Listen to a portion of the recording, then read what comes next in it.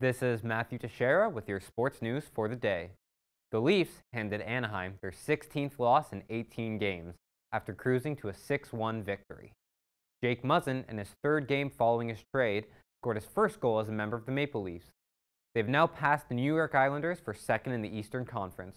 Their next game is against the Ottawa Senators on February 6th.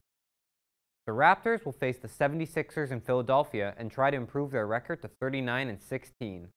A win will move Raptors into the first place in the NBA and tie them with Milwaukee.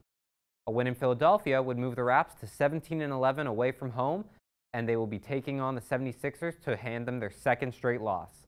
Kyle Lowry will be returning from his one-game absence. Emiliano Sala's plane that went missing over the English Channel has been located by the Air Accident Investigation Branch.